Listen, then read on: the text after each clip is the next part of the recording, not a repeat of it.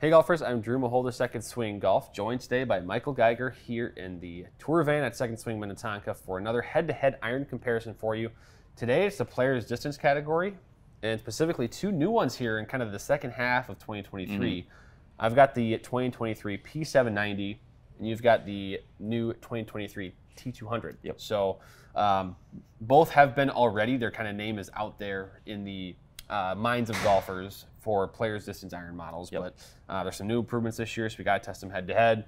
I guess first of all, before we get started to kind of dive in, just your thoughts on these two models, what you know of them, and, Sure. and testing maybe you've done before, or what you've heard feedback from other golfers. Like you said, two hugely popular models. I think, the player's distance category, it's so interesting because it really, well, we'll get to this later, but it covers a wide range of players simply because of the rising combo sets. Yep. So, even though you might be a low single-digit handicap, this is still going to be really beneficial for you because these might be, this is the perfect irons to fill out that kind of 3, 4, 5 range. Yep. In terms of these two, players' distance, they're always seeking to provide sort of two things, obviously, distance and without, kind of robbing it of too much feel. I think it's really interesting that just visually, these two irons have gone in two very different directions. The TaylorMade is very classic, kind of confidence-inspiring, kind of larger profile.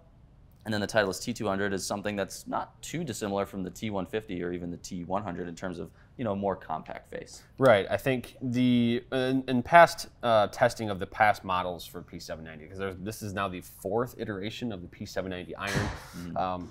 This has been a very long and powerful iron that typically has outperformed in the distance category anyway its competitors, and even if it's loft-wise maybe not as strong as some others in the players category, it is still among the furthest, if not the furthest, in testing. So TaylorMade continuously goes for and achieves ball speed, kind of that hot carry distance and total distance is always there with this club. Whereas the T200, not that it's not fast or does not have the distance, but in the past that one's been a little bit more on the consistency factor or high launch. You're getting that ball in the air for golfers that might need a little bit more height. So that's, I guess, my hypothesis for this is that those trends will continue, but I guess we'll never know until we hit the shots. Yeah, another thing I'm looking forward to, just kind of as a kind of an epilogue to that, is really the sound. I think that's going to be potentially a big difference. That usually kind of jives with kind of the hot distance face. It'll be interesting to see if these irons, which is longer, and if it's longer, is there that kind of that loud audio? Right. Yeah, that would be another big piece. Very different builds between the two irons, but they are kind of trying to achieve similar purposes for golfers. Right. So we've got the Dynamic Gold S300 shafts in each here, standard length and loft. So without further ado, I think it's time to hit some golf shots. Let's do it. So, Mr. Geiger, starting first with the P790, I did mention standard length and loft. Those standard lofts are 30.5 for the P790, 31 for the T200. So, slight difference. Sure. If we can maybe think about that when we see the distance numbers, and perhaps if P790 is longer, there's a little bit kind of a tiebreaker. Yeah. There you go.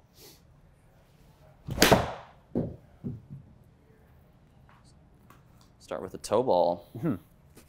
So we'll do the, I guess, the same format we have in past head-to-head iron tests. We'll take maybe 6 of 8. Yeah. That sounded pretty good there, too.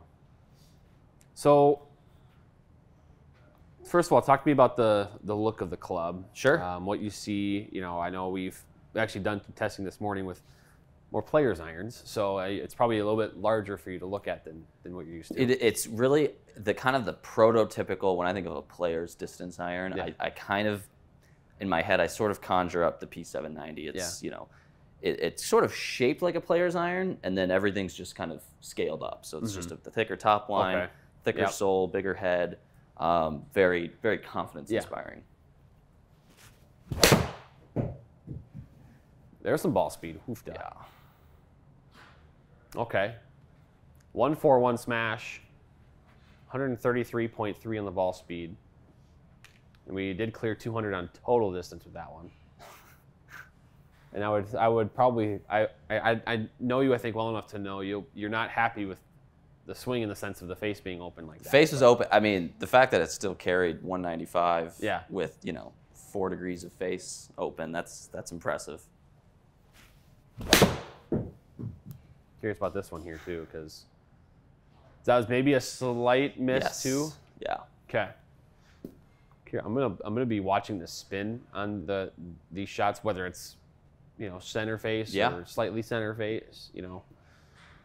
That's a big indicator on these irons. Definitely. How consistent they are.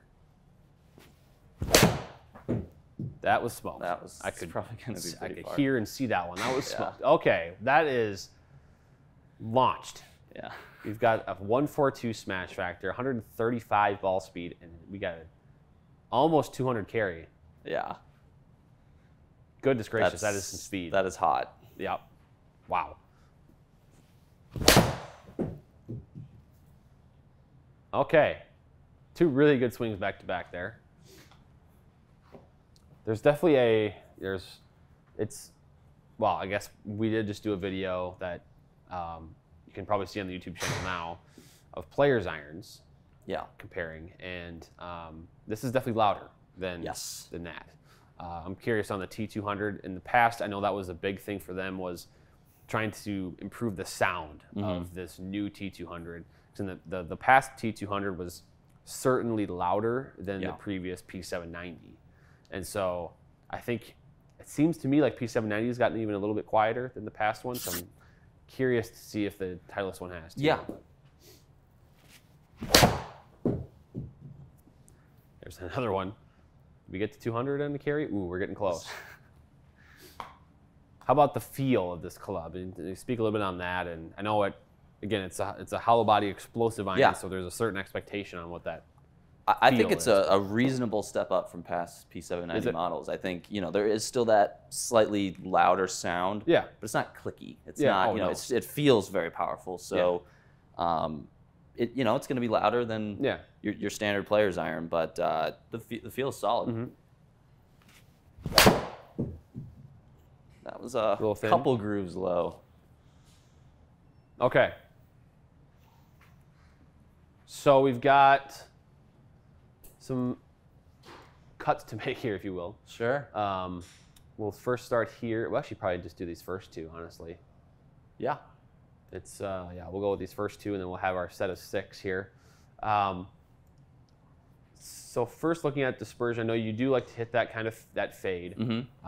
It did show up there, and I think what's jarring, I shouldn't say jarring, but at first of all, I will be surprised if the T200 gets this far up in the carry. Yeah. I would be surprised. It could happen, but I think there's a lot of pop with this club that when hit well, it flies, tremendously far. I was impressed though with the spin consistency on how these longer shots, where you really connected like 142 and 141 smash, where that spin is still hovering in the mid 5,000s with the rest of the swings there. Really, you had a couple maybe that were like low face here that kind of skewed the spin up a little bit. Sure. But to see that spin when hit well, like really well, to stay up high enough where you're going to get stopping power, you're going to hit the ball, 110, 120 feet in the air, I think was really good. Any other pieces of information that you take from this, or dispersion on the data? I think while the ball speed fluctuated a little bit, I think it's always encouraging. One of the big check marks for me with an iron is, can I hit that fade? Am I missing left? And there were a couple that snuck a bit right, but if I'm going to miss, I want to miss right. So that's essentially what I'm going for. Yeah, I mean, you're not looking to miss left, and especially with this club, missing left on a player's distance iron can be trouble because that spin goes way down. The distance will then go shoot up, and a lot of times missing left and long is much worse than missing short and right. And so you can still rely on your kind of cut there and your safer miss with this club. So, all right, the T200 now. I think I'll let you grab that. I'll set up here Trackman, and then I'm going to first sort of ask you for just how those clubs look right up against each other. I imagine there's some differences there just simply on that look at address. I mean, while they look different, the actual shape of the irons isn't too different. They, in terms of the ruffle, kind of the proportions, they all look pretty comparable. It's just the T200 is just, everything is a little more compact. It's you also have kind of that kind of shinier chrome finish, but It's just a slightly thinner top line, a slightly smaller sole. Everything is just a bit more compact. Yeah, it's kind of, certainly you can tell from here that the P790's got that kind of brushed satin sort of look to it, whereas the T200 is all chrome, seems like. Yep. But then again, from my naked eye and holding them right before we started the testing, it seemed like the T200 was smaller. I don't have exact measurements on anything, but it seemed like the T200 visually appeared to be a little bit smaller. Definitely. I'm curious on the sound if that sort of trend merges into the sound where it maybe sounds a little bit softer. Let's find out.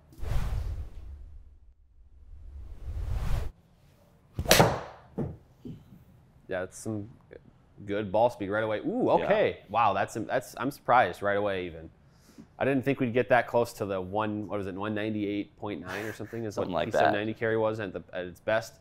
Right away on the first swing, we've got 197.3. Yeah. And also, swing numbers are pretty darn good there, too. I'm curious what you think of the sound. It felt just a bit softer, maybe a touch I thought quieter. so, too. There was a thud, but I didn't think it was as... It's a lower pitched thud. Right, not quite sharp. Yeah, it wasn't sharp. There you go. That'll be high right. Speed a little bit face open there. Yep. Okay, okay. Still, 188 carry for... Yeah. I think 16-yard you hit fade. that one square in the center. I'm looking at the... So square that face up, and that thing's probably where that first ball was. Yeah. Ooh, that is smashed. That might seek 200. Yep, there it is. Wow. 140 smash. I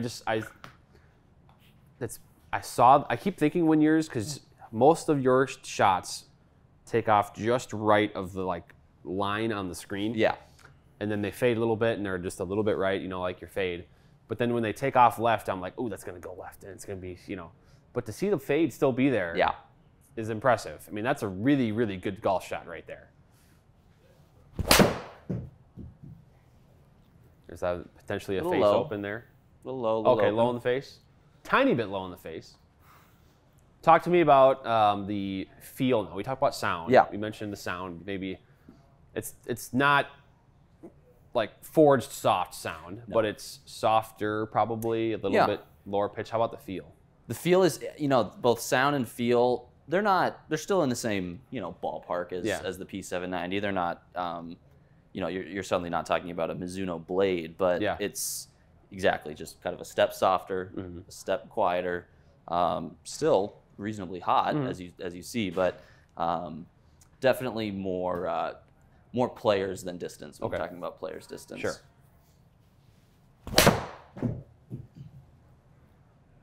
Okay. How was that one? That's solid. You know, his face is still a little open, but for 190 for quite a bit of fade, that's still pretty solid. Clearly, this club has more pop, I think, to me than I thought. Yeah. I haven't done an official comparison. I think it is also spinning a little bit more than the P790. Seems like it. Yeah. Again, this is we have a few more shots to hit yet, but that's just an initial gut feeling after looking at some of the numbers and skimming them over. Yeah. That was hit well. Is it going to fade back?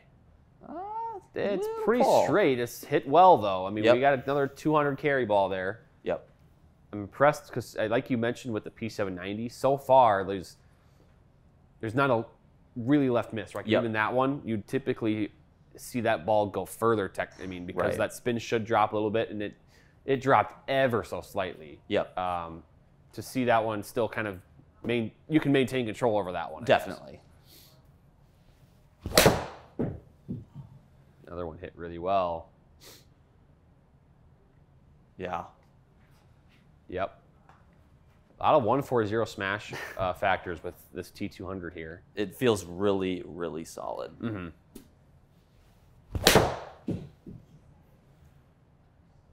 Just a touch. Interesting. Maybe a slight miss, if barely, but that's actually that's perhaps the straightest ball of the day. So let's get our 8 shots here, and we will go to. No, not this one. Trying to go where the face angle was open. This one. That one's over there, and probably this one maybe. Yeah. I'm looking at the map as I do this too. So we've got our 6 from each club here. Want to go look at numbers or dispersion first? Let's start with dispersion. Okay. Let's bring up the dispersion map here. Orange is the T200. White is the P790. And part of this too, and there's going to be a distance differential here that actually T200 won the distance, as you can see on the map.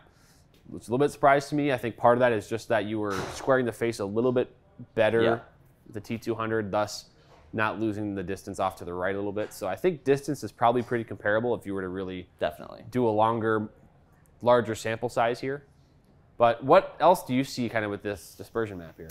They're just, I mean, they're very similar. I mean, you mentioned just maybe a couple that I squared up a bit that are kind of dragging that orange cone over to the left, but they're essentially the same shape. You see that the Titleist is maybe a touch more consistent distance-wise. Sure. But both clubs I felt very comfortable hitting my preferred shape. Yeah. You didn't see the super long left, which is always the fear with these, and really, for a player's distance iron, for a ball that's traveling 200 yards, those aren't the worst dispersions in the world. Yeah, I again wanted to touch on this shot here, which is the farthest left one of the day, and that's the issue sometimes with, especially someone like you who hits a fade and plays a fade over and over, and the one time where that doesn't fade or it stays straight, the concern then for a lot of people is, oh no, sit, bite, like you're yelling at that ball to sit down. Definitely. And in this one,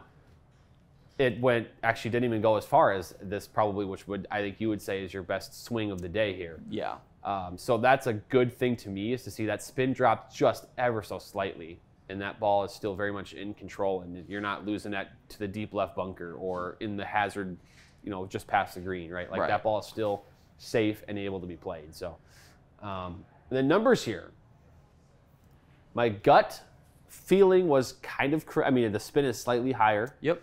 But two very, very similar clubs in this performance, if you look at it. I mean, he did swing the T200 slightly faster, which is creating that slightly higher ball speed. But in reality, the smash factor, they're both very efficient. What else do you see here, Michael? Yeah, I think, I look at the sort of the plus or minus numbers. I think kind of like I sort of intuited based on the dispersion maps, but the ball speed is just about 1.5 miles more consistent, the plus or minus. You see the spin rate, very comparable, but, the Titleist fractionally more consistent there. But, numbers across the board are pretty consistent. You see the height numbers almost identical. So really two clubs that, while they look fairly different, don't perform all that different. Right, yeah. It is funny because we sort of differentiated them a lot. We created this dichotomy at the beginning of how they are different in a lot of ways. There's a lot of difference in the construction and the materials used and all these things. But the shape and the performance, ultimately, like you mentioned, the shape was maybe a little bit smaller, but proportionally it was very similar. Yes. And then the performance, same smash factor. If you were to move this P790 club speed to 97.0, it's probably a very similar ball speed. Yep. And you see the launch was a tiny bit higher with P790, which could be potentially attributed to this face angle being a little bit more open and kind of that added loft there. But I think overall these are very, very similar clubs. They're both fantastic. I think what it comes down to for you probably is going to be, like you as in the viewer, is going to be maybe the look and feel element that we talked about. And if you prefer maybe a louder club or maybe you prefer something that feels a little firmer, I think P790 might be the winner, but as you mentioned on the T200, just slightly softer, maybe a little bit more compact. Yeah, we sort of started at the top. I feel like the TaylorMade has typically, historically, been a bit longer and louder. Yeah. The Titleist has been a bit softer and a bit shorter. The Titleist was longer than I expected, and the TaylorMade was a bit softer than I expected. So they they both have kind of shored up their deficiencies. Yeah. And really, I think at the end of the day, it sort of comes down to just user preference over kind of which one you prefer the look of. I will say, I really think Titleist did well in tuning the sound of the T200 from the past model. I know that was, I think I mentioned it before, that was the big piece of feedback that they got from pros and amateurs, was the sound of the T200 in the past model was no bueno in a lot of cases. And so they really fine-tuned that, I think, really well. And I think that's part of why it's been already a big hit in the 50 Huge. So Michael, thanks for joining today. Really good test here. I think both these irons are fantastic, and I think there's a reason they're already, like we mentioned, they're dominating in the fitting bays already. So if you're in that market, if you will, if you're a player's distance type of player, looking for a new iron set, more distance, better feel, all of these things that we talked about today, these are two really good options that you should get fit for at Second Swing. Schedule that fitting today, and we'll get you set up. So thanks again, Michael, for swinging today. Some really good swings up there, and again, two really good irons. You got it.